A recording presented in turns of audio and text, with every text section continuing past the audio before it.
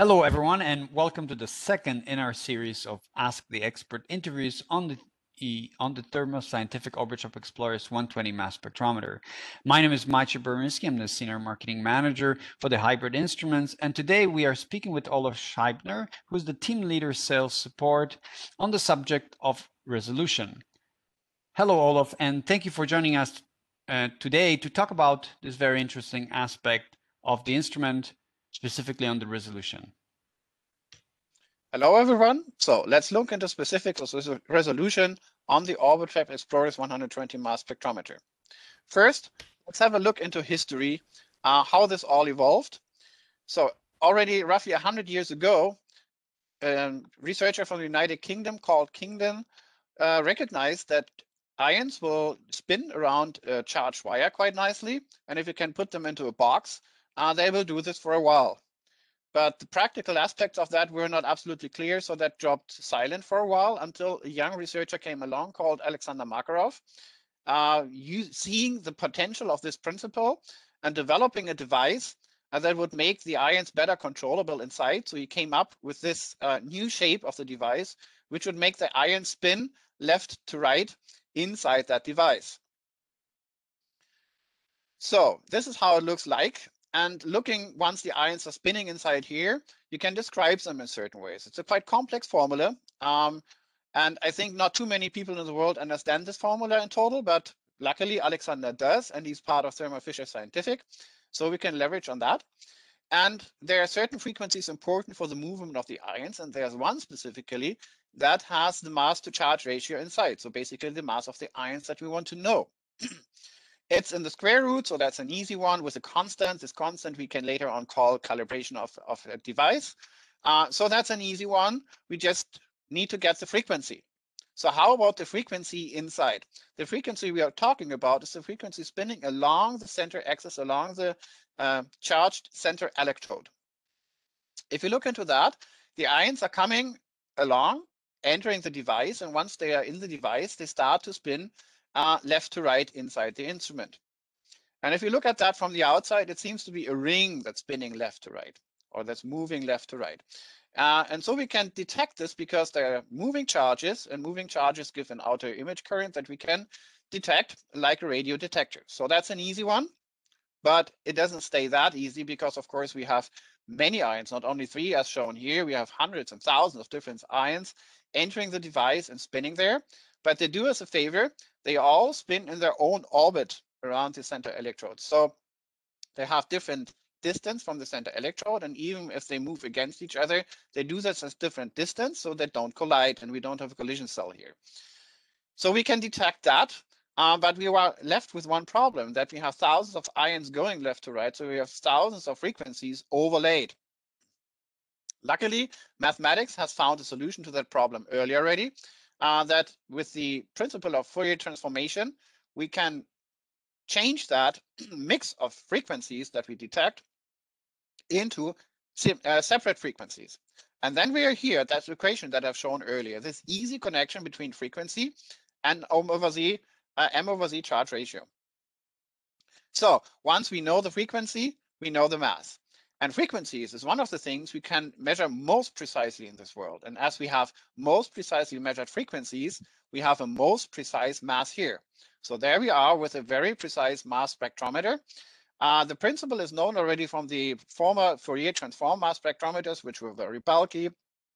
You needed liquid nitrogen, liquid helium to maintain. And so you're rid of that with a very compact mass spectrometer with all the favors of the most precise mass spectrometer you can buy. It is more than that. So it contains also high precision manufacturing of the devices, of the electronics around to control the ions. That's far from being trivial. And we need a device called C-trap, which later on in the system is a very important device because here the ions are handled before they go into the Orbitrap, where they are just scanned out. So we have a very precise mass spectrometer here, but what do you need this precision for?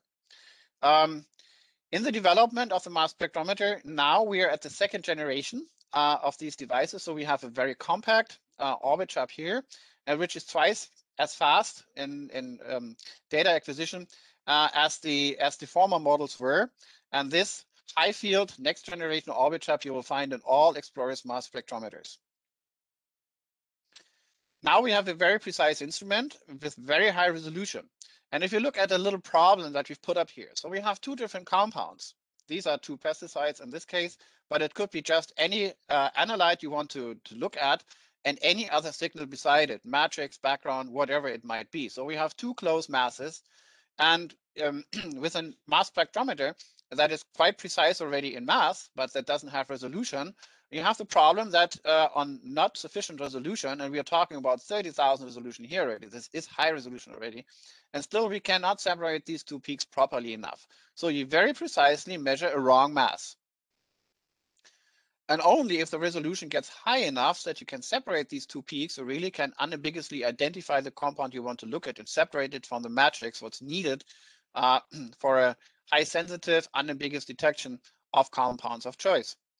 And so if you look at that here, so the upper line is 30,000 resolution, which is quite high already, and it's not sufficient. If you go to 60,000 resolution, then we see a separation of the peaks, but that's not yet suitable for routine because slight changes happen and you are back to the old problem. But if you go to 120,000 resolution, this is the first time where these are baseline separated. This is safe and suitable for routine analysis because they will be always separated and you always can rely on your component of choice being detected unambiguously.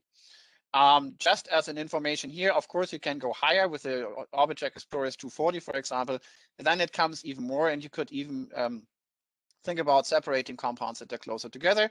But with the Orbitrap 120, with the 120,000 resolution, we are at a place where we're really safe on detecting components unambiguously.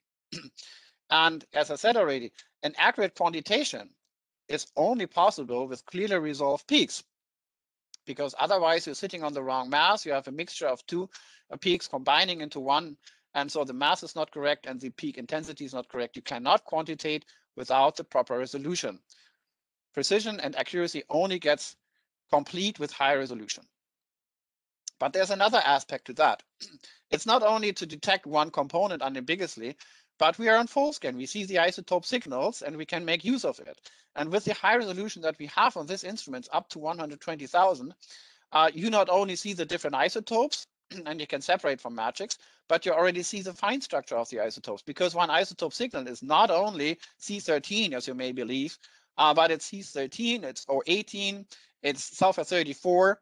And with that, you add additional information in order to have a good creation of an elemental composition, determination of elemental composition. And it doesn't only stop here. For example, with sulfur, it's very, very easy to see. If this signal is here, the compound needs to contain sulfur, so that's already necessary for the determination of the elemental composition. But for the first isotope peak, the same way works, for example, with C13 and N15. So you see the N15 signal down here. And so you can even say this component doesn't contain nitrogen, or it contains a bit nitrogen or lots of nitrogen.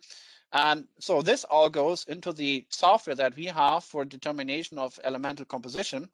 And so that makes it even more safe as another point of identification, not only the accurate mass, but we have a very nice elemental composition with fine structure that you easily get with the Orbitrap Exploris 120 without paying any extra, without needing to do anything extra in the analysis. You just get it for free. And so we make use of it with intelligent software that comes with that instrument to have a good quantitation and an unambiguous identification of compounds with this instrument. With that, I want to thank you for your attention. Thank you, Olaf, for your insight into the resolution section. This was very interesting, insightful, and helpful. So great job. Thanks again.